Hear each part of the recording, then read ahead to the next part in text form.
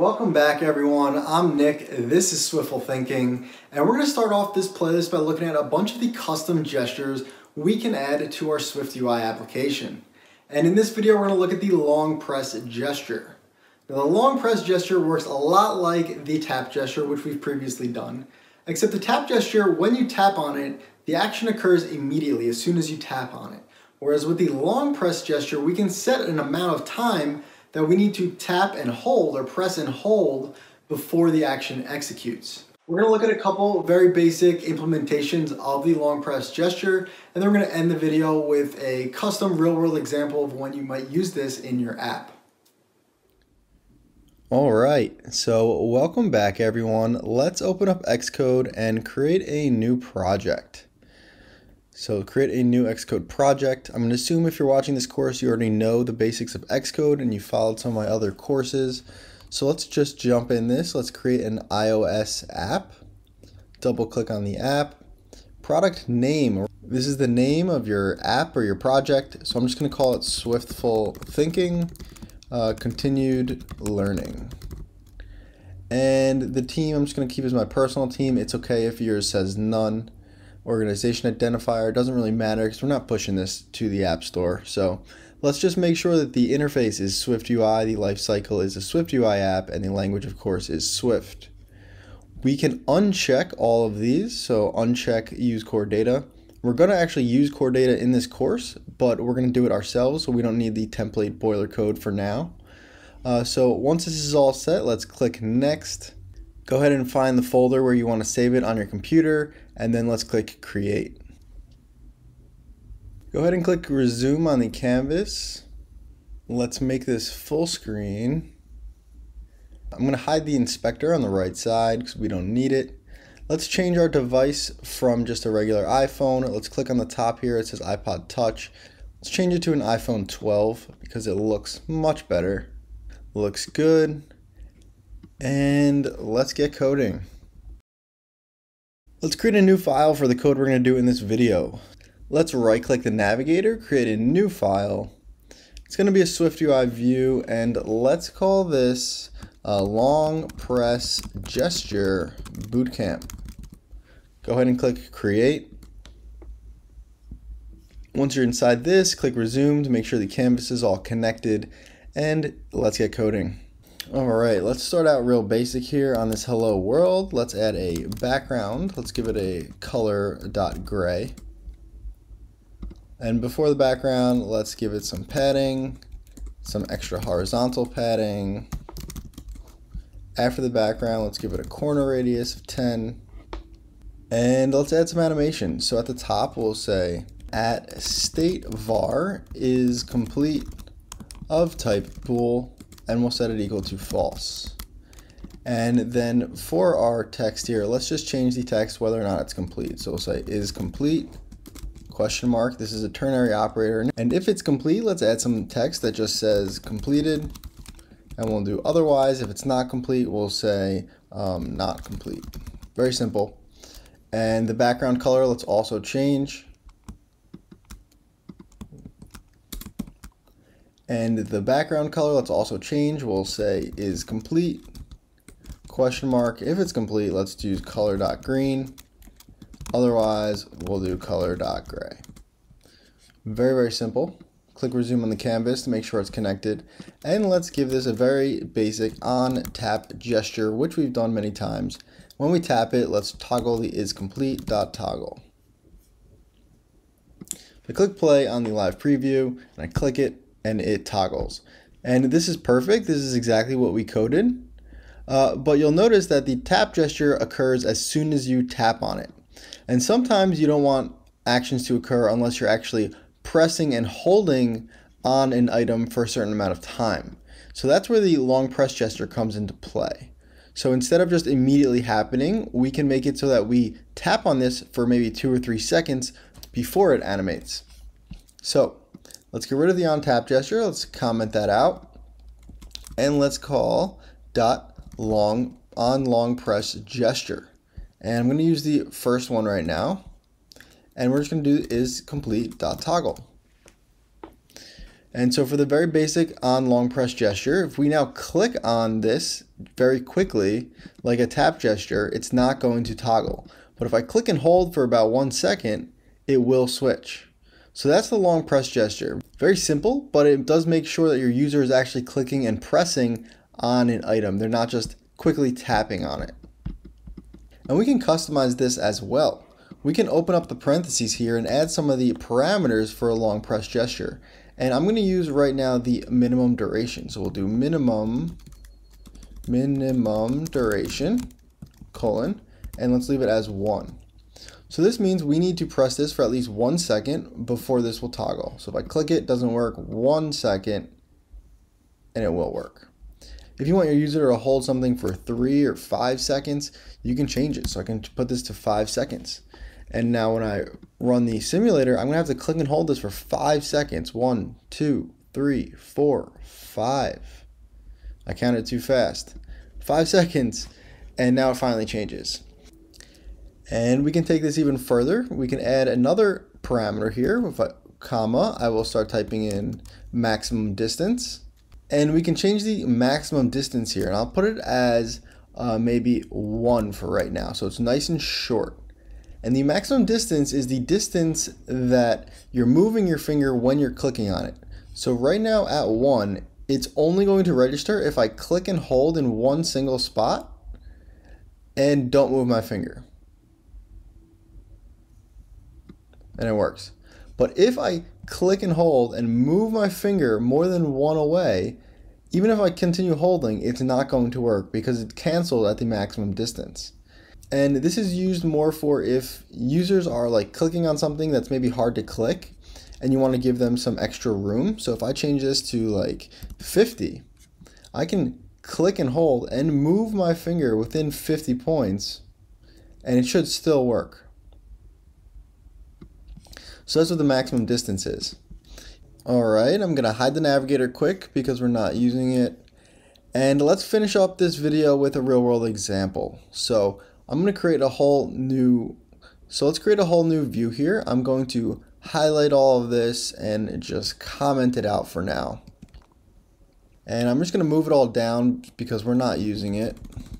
And on the screen, let's add a VStack.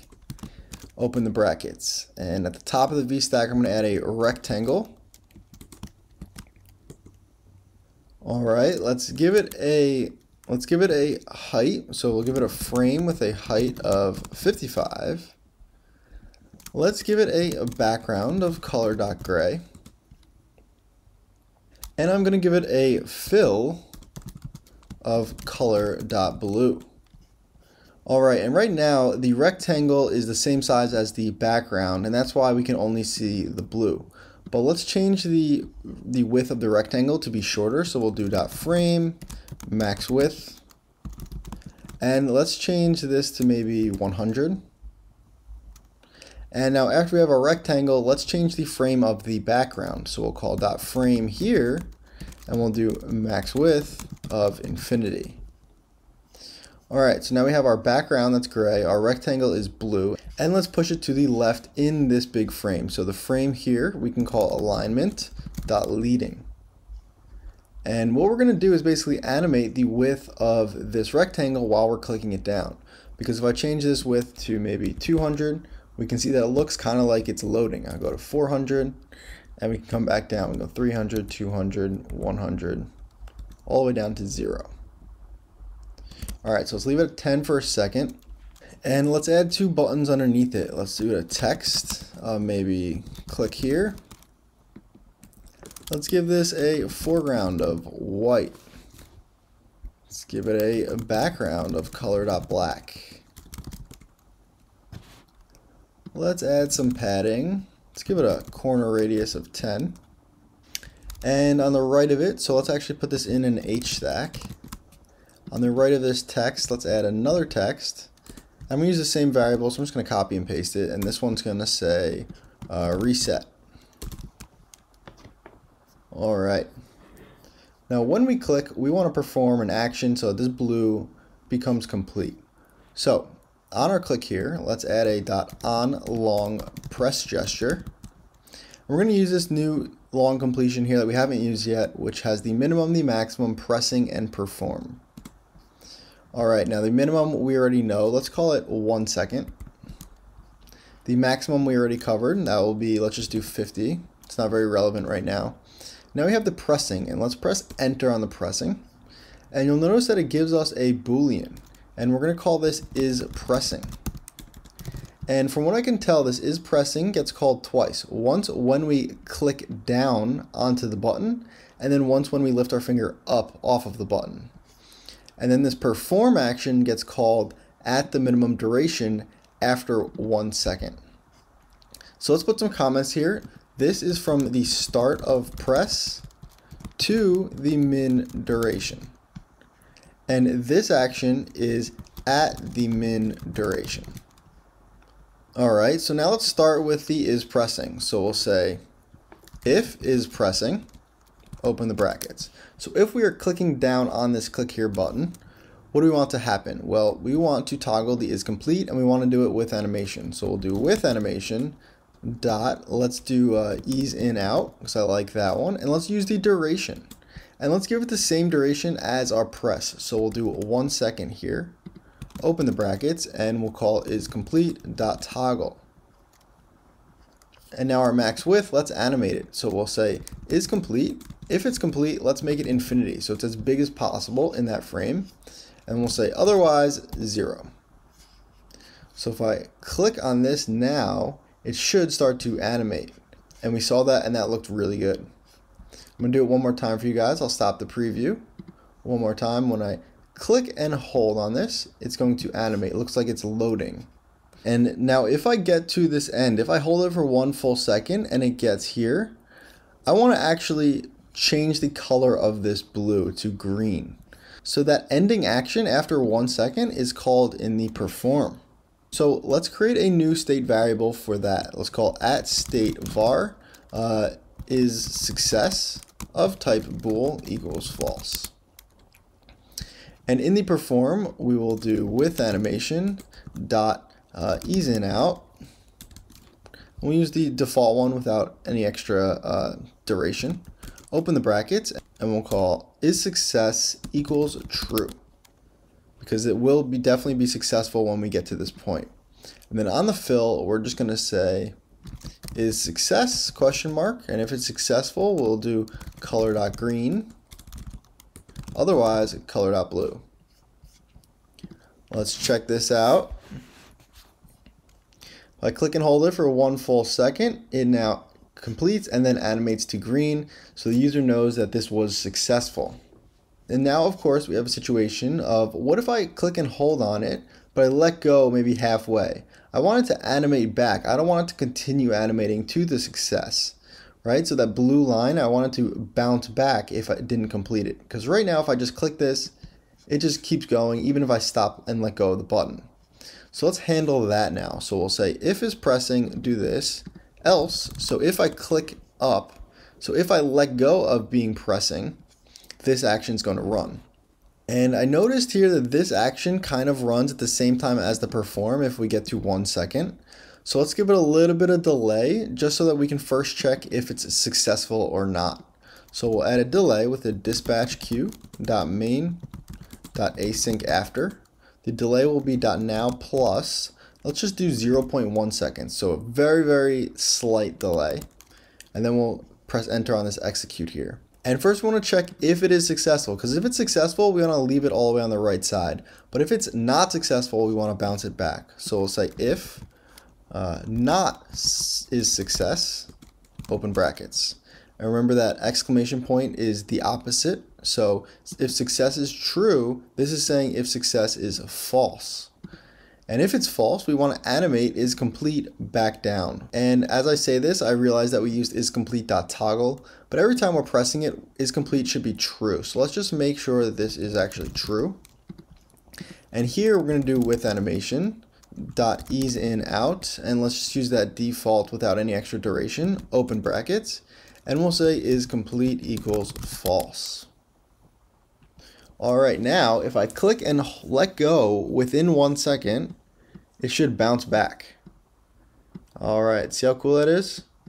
Click a little bit, it's bouncing back, but if I click and hold for 1 full second, it should now stay. And let's just finish this up with our reset button. Down at the reset button, let's add a .ontap gesture. And when we reset, let's just put is complete equals false and is success equals false. All right, now we can play around with this. We can complete it, we can reset it, and this all looks really good. Alright guys, that was pretty much it for this video. The long press gesture isn't used very often in a lot of apps. It's used more often in like games where you have to like click and hold something for a second or two before maybe you get some points or you get your reward. But this was just a quick example introducing you guys to how to use it. Just changing the color from blue to green isn't really that special, but sometimes in your app you might want to add a long press gesture if maybe you click it and then there's some animation, and then after that animation it segues or something else pops up on the screen. Thank you guys as always for watching. I'm Nick, this is Swiftful Thinking, and I'll see you in the next video.